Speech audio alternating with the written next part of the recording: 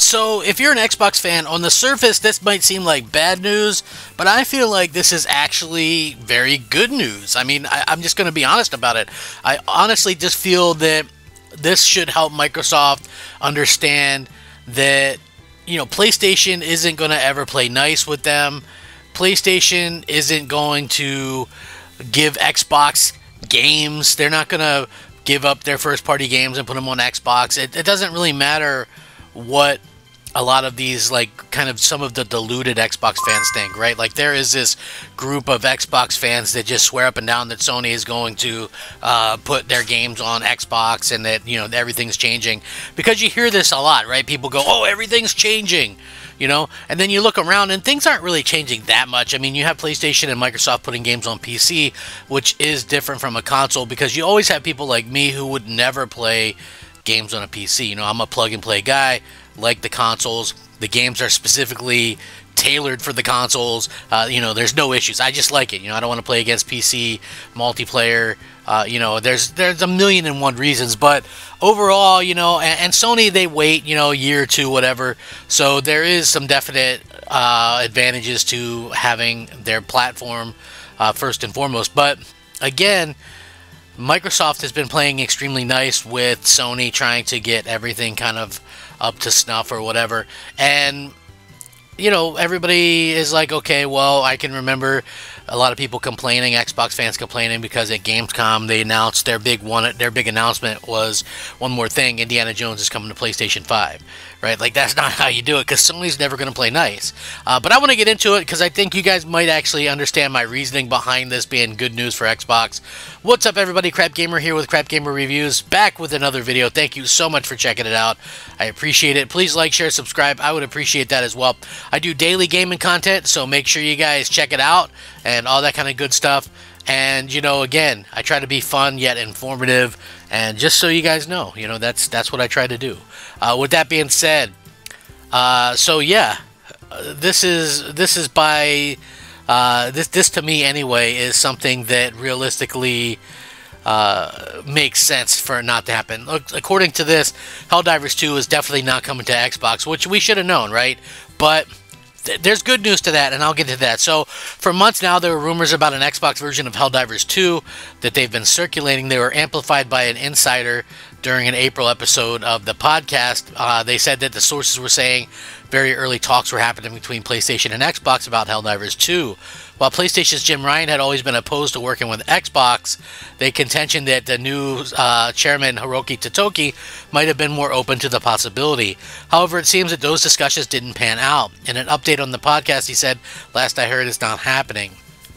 The update has drawn a lot of jeers from PlayStation fans, but it's possible the initial sources were correct. After all, Xbox boss Phil Spencer touched on the possibility himself earlier in the year. Speaking in February, Spencer argued that, quote, the case for Helldivers 2, saying he's not exactly sure who helps in the industry by it not being on Xbox. So given those comments, it seems possible that Spencer tried to make it happen. After all, he has put in great efforts to get past certain games on Xbox, including Final Fantasy. So it's not inconceivable that Xbox reached out to PlayStation to see about getting Helldivers 2 on the platform, but discussions didn't achieve their desired results. Now listen, this is the thing, right? Because I keep telling people that, as much as people think things have changed, doesn't necessarily mean that they have changed, and that honestly is kind of my point of contention with this the entire time. So why is this good? Well, I can be honest. I can be completely honest as to about why it's good, and that is the fact that, we are starting to see maybe stuff like this will get Xbox off their duff a little bit and realize that, hey, you need exclusive games, and you have to have that. I honestly think that it's one of those things where Microsoft has to realize that realistically you have to offer more for your gamers, and you have to have something that really changes how they perceive your platform. The fact that Microsoft really kind of lacks those big things means that you have to give what few you do get to the fans, and that's, I think, where Microsoft has failed quite a bit. So Xbox had shown willingness to bring its games over to PlayStation, including Hi-Fi Rush, Sea of Thieves, Pentiment, Grounded, Indiana Jones and The Great Circle, Doom, However, PlayStation has largely avoided doing this, even when it might make the audience kind of grow with an online game like Helldivers 2. Now, PlayStation has made MLB The Show available on Xbox, but the exception is due to Sony's contractual obligations with Major League Baseball. When other opportunities have arisen, PlayStation has avoided working with Xbox. Curiously, that hasn't prevented similar deals with Nintendo. This month, PlayStation will be releasing Lego Horizon Adventures on the Switch, but that game won't be coming to Xbox. So I was telling people this for the longest time, right? Like, PlayStation is not going to put their games on Xbox, right? They still pay actively to keep games off of Xbox, right? So why would they ever put their own stuff on Xbox? Like, it really doesn't matter. Make much sense to me, you know. Honestly, it's just really something that kind of boggles my mind. But at the end of the day, I feel like we sort of see a situation where Microsoft could be learning a little bit more, or, you know, at least trying to get some things moving in the right direction.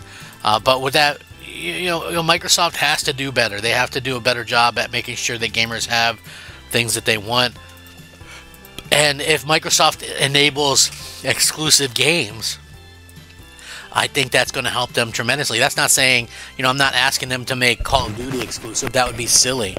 But, you know, do what they promise to do, and you know, make sure that you have a very clear plan to get Xbox consoles some games that are exclusive. Like, that's basically all it comes down to. You know, you have to have that ready to go.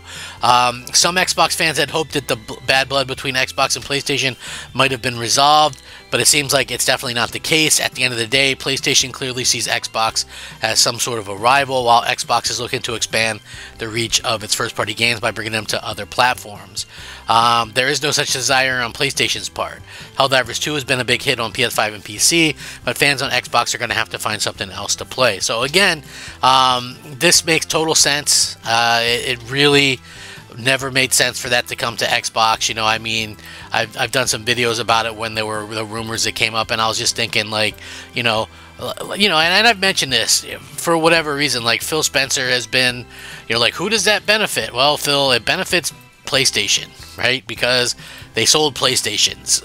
And when you sell PlayStations, you have more people to sell software to. You have more people to sell your subscriptions to, right? It's like, I mean, is it really that hard or a difficult thing to understand?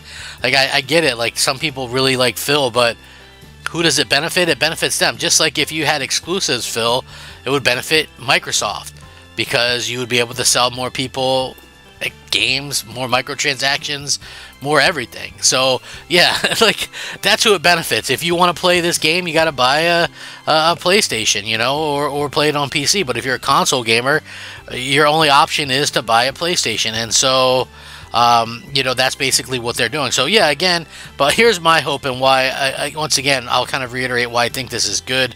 I really think that this means that Microsoft will maybe rethink bringing all their games and playing nice to you know, Sony and things like that. Because, you know, if you have a situation like we have right now, Sony's not going to ever play nice with Microsoft. Like, no matter what people think, they're not going to do it.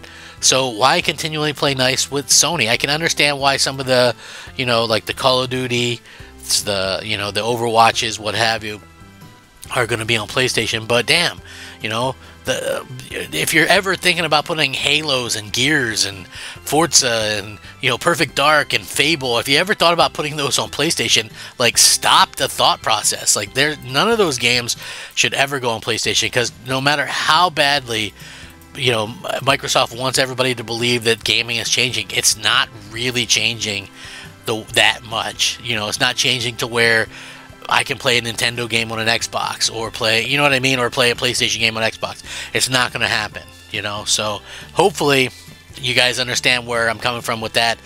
Let me know what you guys think, though, in the comments below. You know, would you have wanted to play Helldivers 2 on Xbox? You know, it's like one of those things. It doesn't really matter to me. You know, I really think that it kind of comes down to all these companies need to have something that draws people specifically to their platform. So thank you guys so much for watching. Have a fantastic day. Rack 'em up, fact 'em up, Crap Gamer him up, and I'll catch you next time. Crap Gamer, out!